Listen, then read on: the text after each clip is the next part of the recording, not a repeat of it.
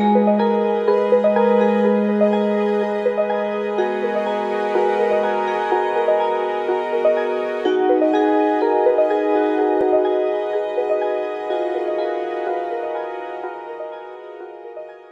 everyone, I will be talking about one of my favorite topics regarding the supernatural. You've seen me do time lapses and talks about the Filipino supernatural creatures, but one that is not Filipino but is one of my faves is La Llorona. Besides the time lapse, I wanted to bring up one of my pet peeves in regarding the representation of La Llorona in movies, alongside a lot of these American exorcist supernatural films. My pet peeve surrounds the idea of La Llorona posed as an existential and moralistic threat. And it turns out in the year of 2019, there were two movies released regarding La Llorona. One is known as The Curse of La Llorona, directed by James Wan, and is part of the Conjuring universe. The other film was directed by a Guatemalan director, simply called La Llorona. In this version, it's not your typical supernatural movie that we'd see from America, but it does have an interesting blend between horror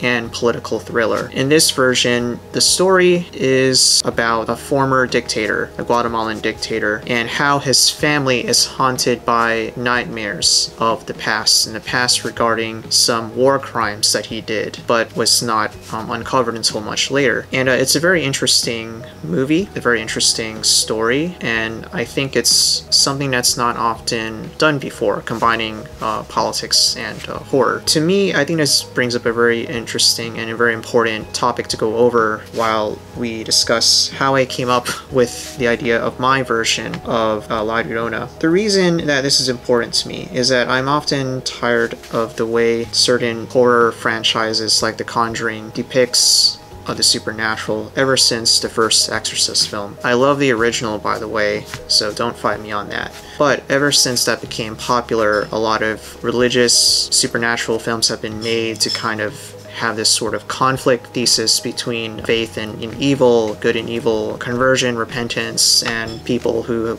are not of the same belief system.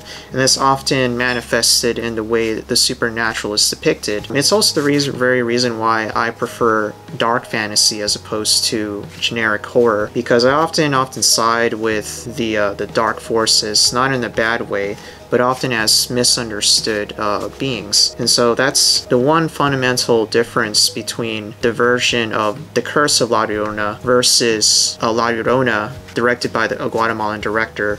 A completely different culture, but it's clear that since La Llorona comes from Hispanic culture, I would trust that they would better handle that kind of folklore in their own right. And I love that in this version, La Llorona is not, visually speaking, it's not like your gritty, dark kind of representation, because they wanted to focus on realism and more of suspense as opposed to direct visual like scare and, you know, something you would often typically see in the Conjuring universe. But what I love about the political thriller version is that instead of making the audience pit themselves in a typical good versus evil, it's more of a supernatural revenge and kind of making it more empathetic to the La Llorona being, as opposed to simply depicting her as purely evil. And that's simply what I love about the version of the Guatemalan version. So you should really check that one out. Well, both movies are good in their own right. The one I will say,